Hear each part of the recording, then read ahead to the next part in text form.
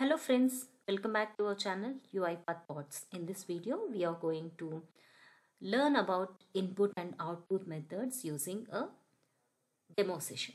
So we have learned so far input activities, input methods and output activities and methods which are available in UiPath Studio, right? In our past videos. If you are new to this channel, please go through the videos in this channel which can give you a clear information on the available input activities, output activities and input and output methods. So now in this session, we are going to use this session as a workshop, a demo session for using input and output activities to our best. So the question here is, we are going to find the weather using Google. Create a robo which finds the weather of a specific city using Google. So the city is going to be a dynamic value. So you are supposed to take the city value from the user. So now let us quickly open our UiPath Studio, and before that I request you to please do subscribe this channel, and for more videos please click on the bell icon and select all options so that all the videos, whenever I upload a new video, you will get a notification. And also, if you like this video, please provide your like, and if you have any suggestions or feedback, please provide the suggestions and feedback in the comment section. Please do share with your friends and colleagues too. Now let's dive into our question, this practice session. Open your UiPath Studio. I always request you to please do practice along with me so that you will never forget the concept. You will get clear understanding, you will get clear information if you practice along with the video.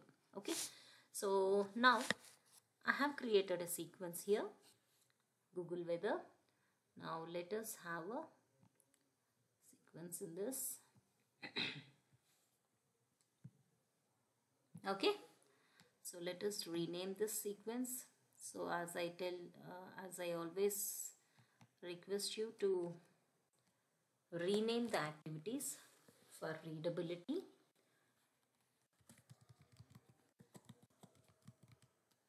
Okay, so also give an annotation. Giving annotation is the best practice which provides clear information on what you are going to do with that particular activity or the workflow. Okay, now the first step is we are supposed to open the Google, right? So just open browser, use an open browser.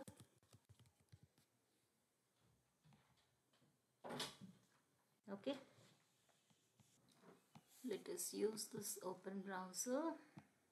Okay, I'm going to give www.google.com, right?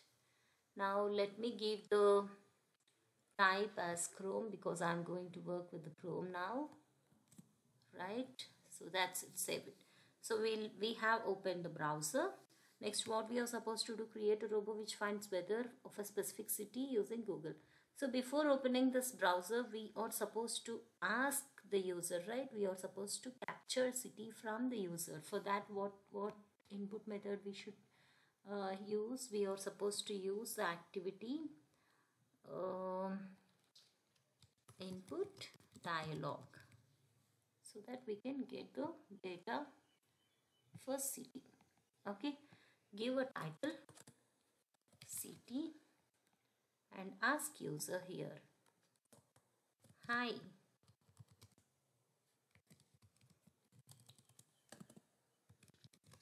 which city weather you want to know.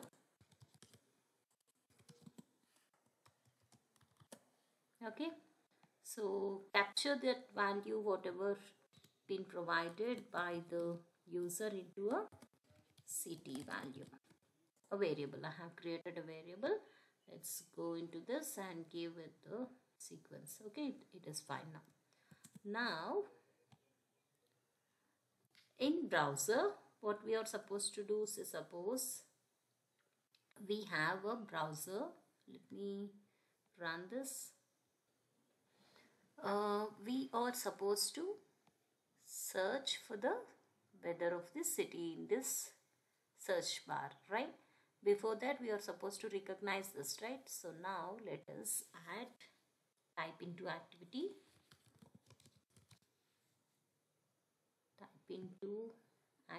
which is an input activity, and indicate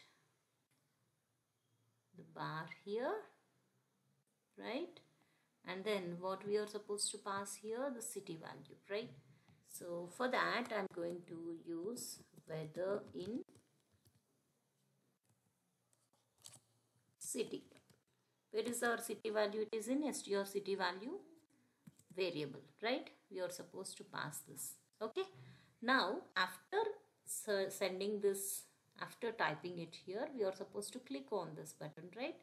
So we can use click option, or we can pass shortcut key, clicking to enter, to use enter. Just say suppose weather in Bangalore, enter. On enter also it will work, right? So two ways we can use. We can go with this button Google search, or we can use click. Now let me use just shortcut enter. What is the one? Send hotkey. Send hotkey. Okay. Then enter.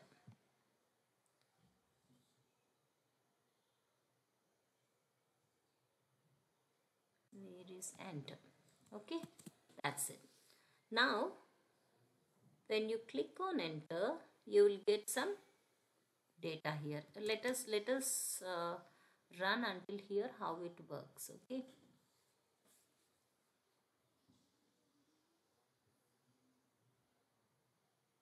it is opening a Google browser. Oh, before that it is asking for this, right? Chennai. Okay, now it is supposed to open a Google browser. Super, weather in Chennai. Okay, now perfect, it is working fine.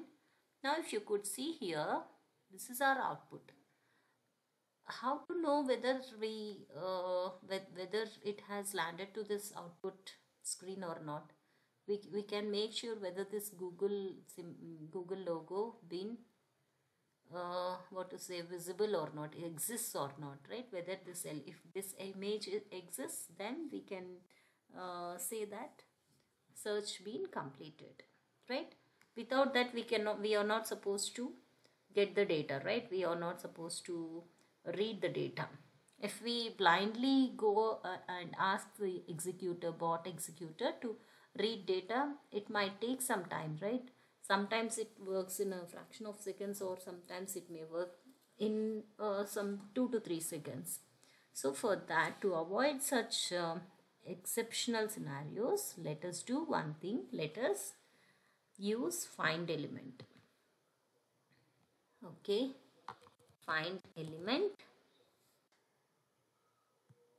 Let me find, after clicking on enter, I would like to find this particular Google, yes, logo, and the output will be a element. Let me use Control K, and we can say Google element. Okay, so which kind of variable it is? It is a UI element, right? Let me give it this scope. Okay, now let us save this and let us use if condition.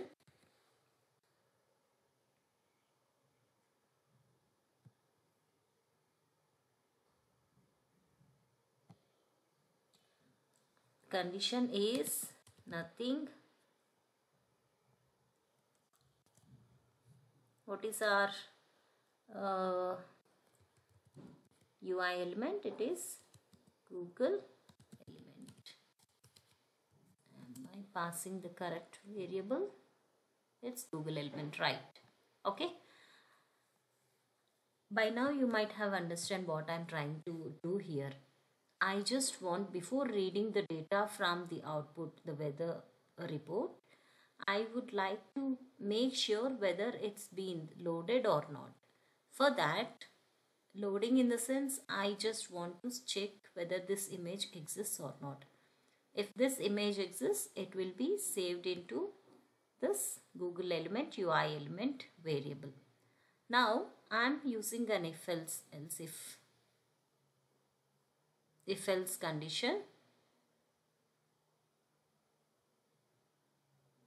Okay, if else condition where I'm checking whether this Google element been found or not. Okay, let me write something for better understanding here in both these cases. If the element exists or not.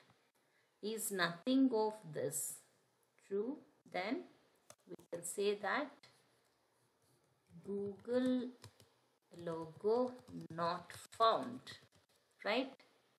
Here we can say Google logo found, right? If we got the Google logo, we can read the value, that means weather, from this picture. Now before going to that, let us run this again.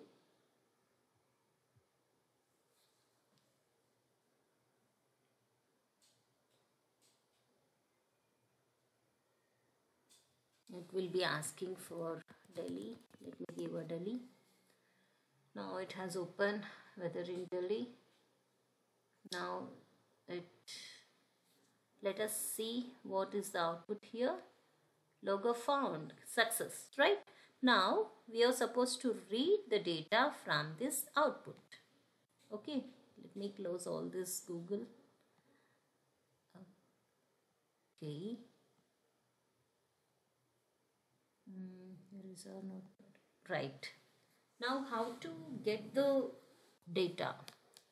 We can use multiple output activities.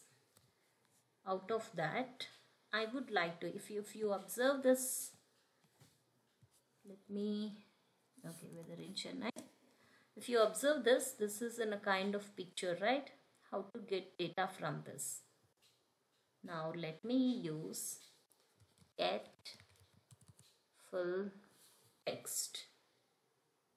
Okay, I'm going to use get full text and give some.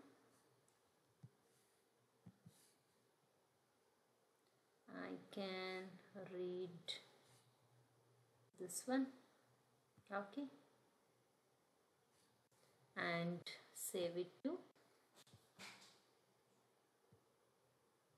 Control K, str weather. Now let me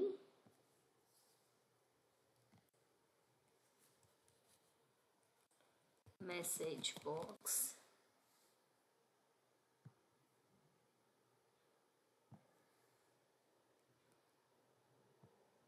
and can we say like weather in your city value is today is, where we have saved this str weather. Okay, let us save this. Now let us run this again.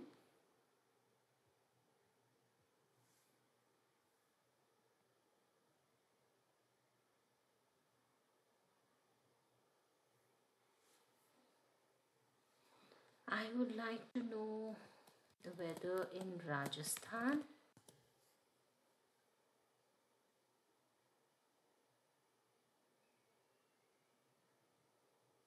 Superb, right? It has read this. Now since I have selected this completely, it has given a proper value. Now I would like to close the application. So after this, I want to close the browser. Okay, close browser.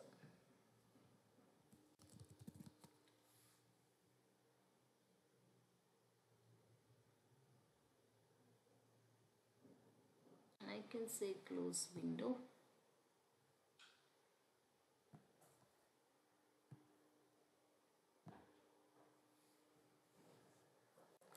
Let me save this and let us run this again. Run file.